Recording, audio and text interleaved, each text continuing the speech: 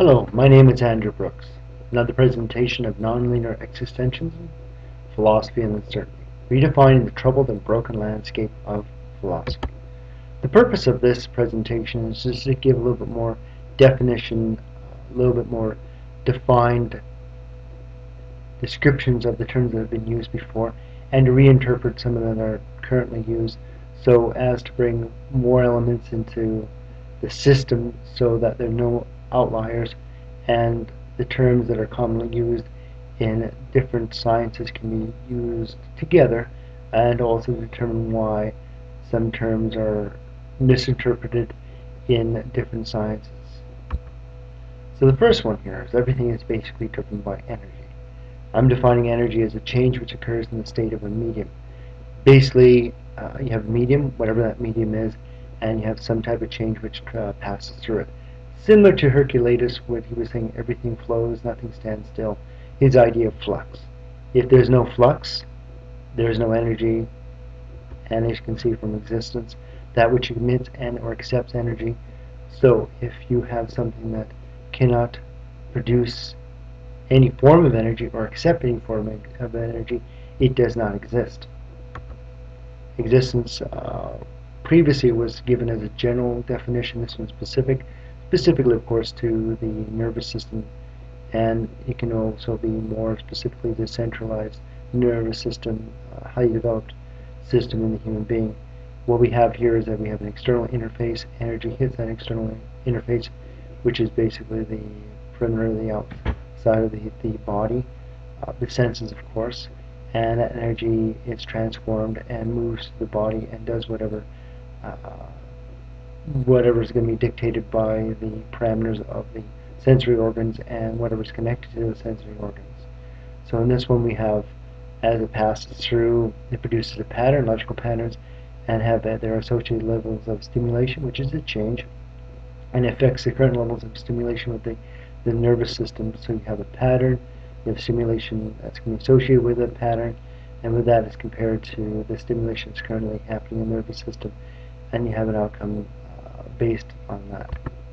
So existence, the type of stimulation which the system is affected by, and by which its permutations of it are built upon, is delimited by the physical limitations of the sensory organs connected to the nervous system. This is important to note because philosophers in the past have argued back and forth about what can we know external to us, and in fact is there actually something that's external to us. But on this one, if we agree that there is an outside and inside, which will be discussed in another presentation, that we have information or energy that plays upon the external and causes a reaction to it, and that information comes inside. However, what is delimiting that information is going to be the sensory organs. So, and also based on different information coming in has been talked about before many times in this series of non-linear existentialistic presentations, is there needs for temporal binding of the information. If not, the system will not be able to work. And because of this temporal binding, there's going to be other attributes, secondary traits, which are imbued because of that process. This has been discussed before, but we brought again the idea of standards, which could be also referred to as truths. A quantity is going to be a standard that is readily measurable and is primarily determined by an external environment. And you have quality, which is more towards a reflection of the systems that have been discussed before, the B1B, how it does amplitude and frequency modulation. A standard that is not readily measurable and is not primarily determined by the external environment. This is important. This is going to be the chaotic, what is referred to as a chaotic system within an individual that allows for variations in the signal that comes in. So it's going to be a quality. A human being, based on these previous definitions, is that which has existence or does exist and possesses at least the minimal level of quantity and quality, quantity being sensory inputs, making primary patterns, and quality, which will be variations of these patterns, to differentiate itself from the external environment, and is aware of such a difference when interacting with the external environment. So not just having quality, it's going to be when it comes to a certain level of complexity that there's going to be awareness of the quality, more of the quality, You need the quantity in order to get the quality. The quality is going to be ones that there's going to be enough difference between the external and internal, making your own standards, your own values, the values that are imbued by quality, and you're aware of these differences. Metaphysics, a being's awareness of its own possible levels of quality, quantity, and quality, and how this awareness is important, and how this awareness and the continuous interaction between such levels can and does shape its reaction with and definition of external and internal environments. So, as the individual changes because energy itself is coming in, and this changes its quantity and quality, that the differences and conflicts, of course, can cause a certain amount of disparity and also joy within the individual and how they try to rectify any differences between the two. Metaphysics, this knowledge in resulting incongruencies, residual created by it, often creates the current uncertainty in the person's value systems. Pattern-based uncertainty, as compared to system-based uncertainty, can be reduced if there is a shift from quality to quantity. This shift can lead to concepts being developed by the person that appear to be beyond met their own corporeal existence because the standard is external to the person. And although the standard can ultimately become measurable, what a quantity is, the person will often resist the change. The change is going to be basically that the variations that the person has enjoyed, which they are, and these play out more and more with the residual, because with instantaneous incongruencies, this is a reflection of the primary V1B.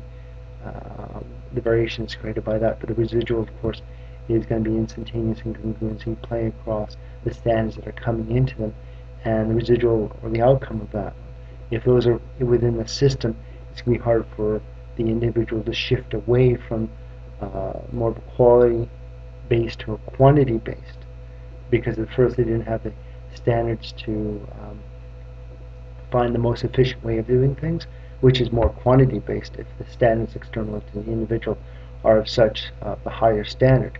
But the play back and forth upon that, anytime there's going to be change, especially change that has been within the individual for most of their life, it's going to be difficult, and you get the idea that going away from themselves is going to give the sense of that they're going away from physicality towards a meta or beyond physical existence, but in truth it's actually the exact opposite.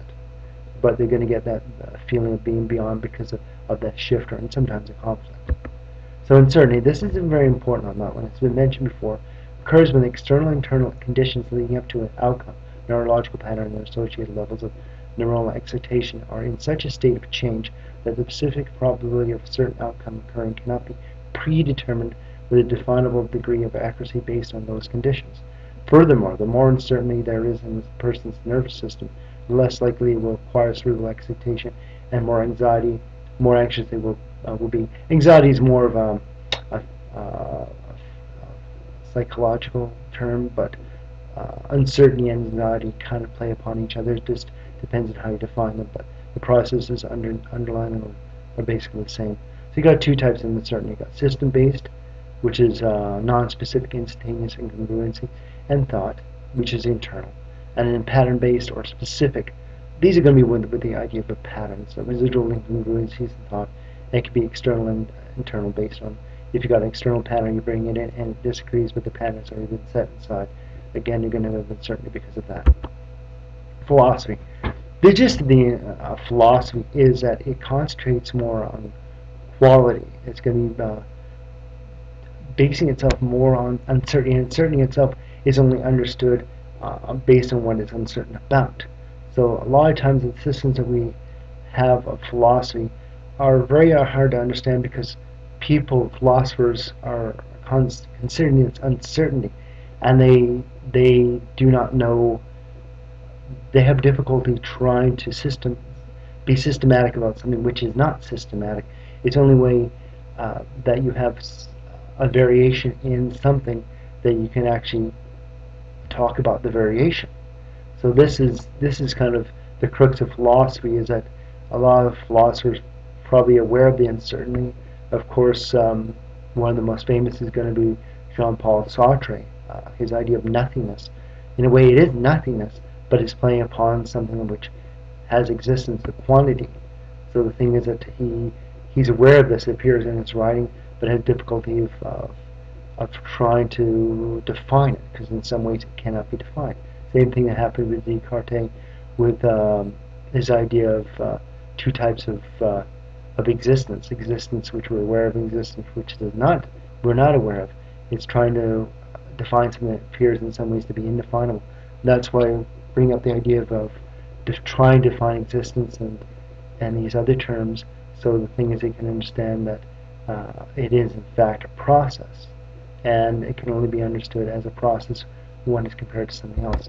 So this is another way of looking at philosophy, is that in the non-physiological study of how internal, non-specific, uncertain quality created by nonlinear electrical patterns and their associated levels of excitation as produced by the activities in the neurophysiological process explains the human condition.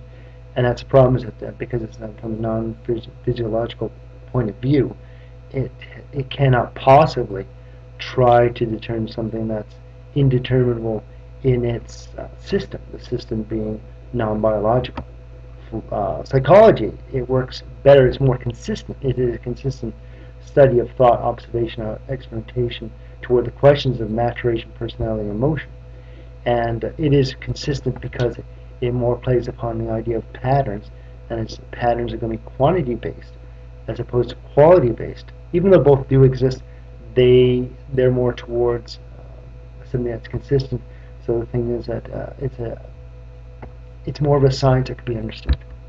And for this one, what is psychology? The neurophysiological and related disciplines study of the internal, external, and specific uncertainty. These are the questions of standards, variations in standard, but standards, because you can actually see them, because they're external, originally started as external, they can be understood and experimented upon, modified, and discussed better than the quality-based, the variation that is not understood unless it's something to vary.